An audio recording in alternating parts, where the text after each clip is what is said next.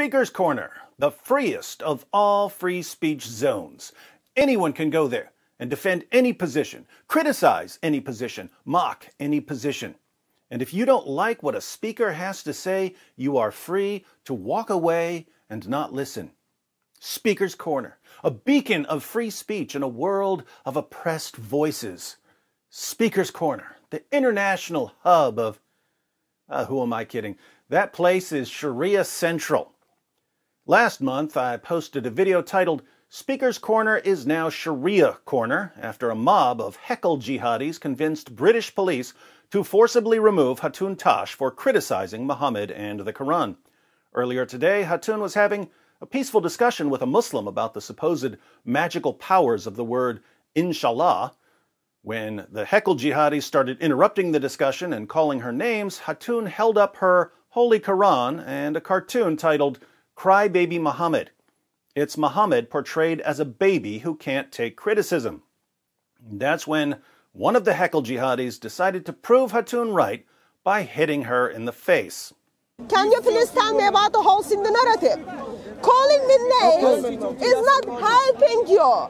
Be kind and then explain why there are holes in the narrative. I am not Allah. Allah is Satan. Why do you come here? Do I look like Allah? Why do you come here? Do I look like Muhammad? No. Dad, you're talking about your dad. Why are you so upset? Maybe your dad looks like that. I don't know. Be honest. If my father is Muhammad, have respect to the dog. Does your dad look like that? Islam, the religion of peace. To the dog. Islam, show Muhammad respect or your face will get wrecked. To the dog. Islam, make fun of its book and you'll catch a right hook. To the dog. Islam, if you draw a cartoon, you'll get clocked by a goon. To the dog. Islam, respect it, or else.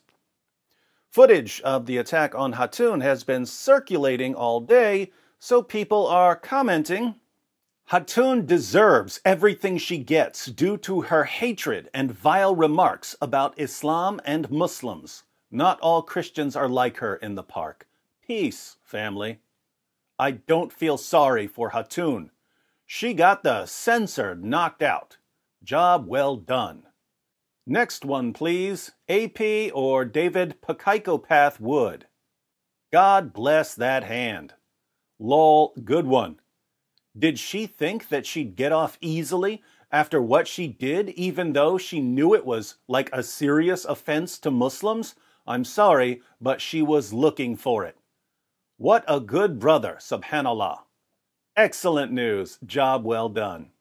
Of course, there are plenty of Muslims who condemn the attack. They say, oh, it's never right to hit a woman. Muhammad would never do something like that. These are, of course, the Muslims who have never spent 5 seconds studying what their prophet actually said and did. We know that Muhammad allowed his followers to beat their wives.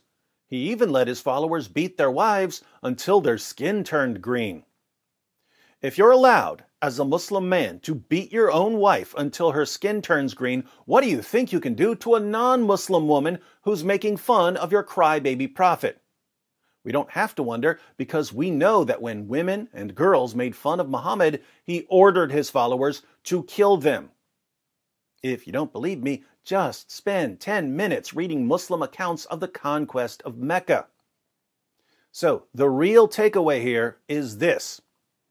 As despicable as that heckle jihadi is for hitting a Christian woman because she showed him a picture of crybaby Muhammad, the heckle jihadi is a much better man than Muhammad, because Muhammad would have ordered his followers to brutally murder Hatun for making fun of him. So we can look at the bright side in all of this, namely that even violent Muslims tend to live far better lives than their prophet because they've been influenced by so many people who are far better than their prophet. There's another bright side here as well. As soon as that heckle jihadi hit Hatun, I got an idea for my next project on my art channel.